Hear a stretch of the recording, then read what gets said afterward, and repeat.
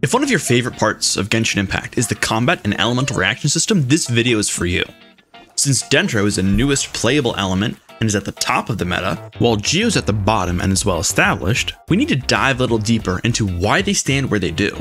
How could Geo improve past a few specific use cases, and why won't Dendro be able to grow and mature in the future?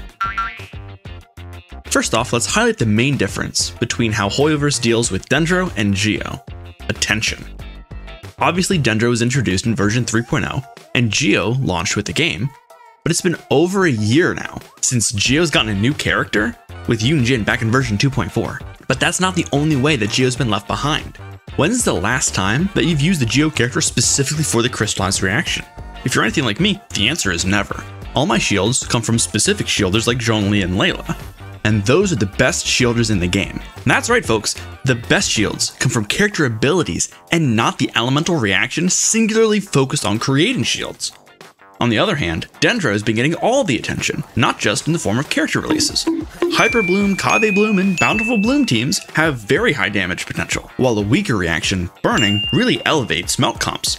Reactions are just a part of why Dendro is high in the meta, but we'll touch on that a little bit later. Back down to the bottom tier, it's my opinion that Geo must be improved for the continued evolution of the game. No one plays it for the reactions, they just want to use a specific character's kit. Noelle in the early game for shields, heals, and maybe DPS, Zhongli for shields and DPS, and Yunjin for non-Geo normal attack support are just some of the examples. But not everyone will agree with me that Geo needs to be pumped up. You might think that if Geo's improved, something else will have to take its place at the bottom, maybe physical. Then, someone like me could come along and say, oh, the bottom layer needs buffed, and now physical needs elevated. In this way, we'd end up with a rotating cycle of adjustments until everything evens out.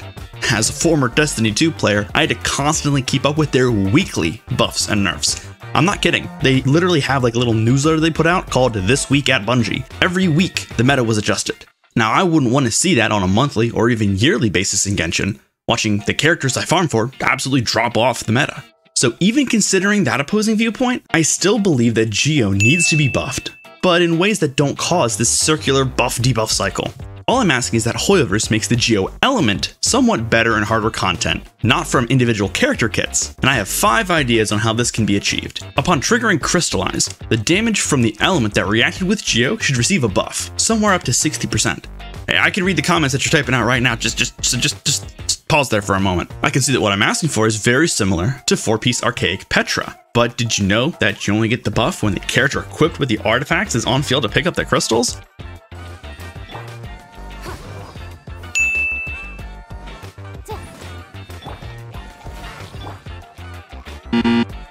Yeah, you could put the set on your DPS, but name me a non-Geo carry that would wear it well. Not Hu Tao, or Ganyu, or Raiden Shogun, or Yelan, and certainly not anyone else, considering the 2-piece effect boosts Geo damage. On top of everything else, the AP set only provides 35% damage bonus, whereas other artifacts like Viridis and Venner give 60 while reducing resistance by 40. This could be added to Geo Resonance, but I feel like that would be a little bit too good to get for free. Maybe Archaic Petra needs to be adjusted to make activating the buff easier, or maybe the effect just needs to get worked into Crystallize with a lower damage bonus of just maybe 30%. This would then parallel how Superconduct decreases the enemy resistance of physical damage by 40%.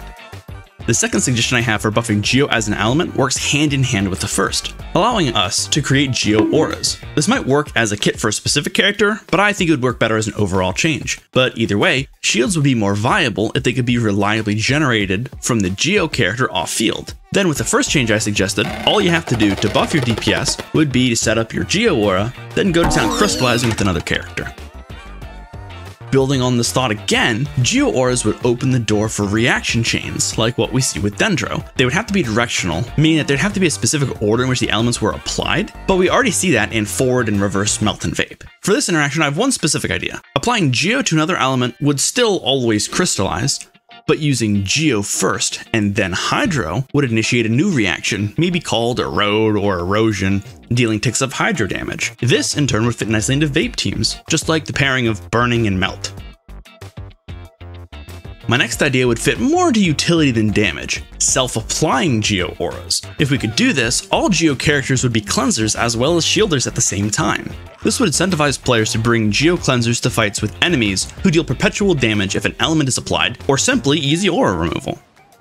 Finally, I'd like to see Hoyo widen Petrification. As of right now, the only ability that can petrify is Zhongli's Burst. I think it'd be very interesting if some new characters released with this ability, with a tweak that petrified enemies would have all defenses lowered by 20 or 30%. Now that we've covered some ways that I think Geo can improve, let's discuss why Dendro can't. First and foremost, it doesn't need to. It was introduced at the top of the meta intentionally, and I can't see the big draw of a new version falling by the meta wayside. Additionally, 4 characters have already cornered the market on Dendro teams: Nilou, Tighnari, Baizhu, and Nahida. Let's pick some Dendro characters and see if they fill roles other than these 4. Kaveh? Nope, he works with Dendro cores and Nilou's just better.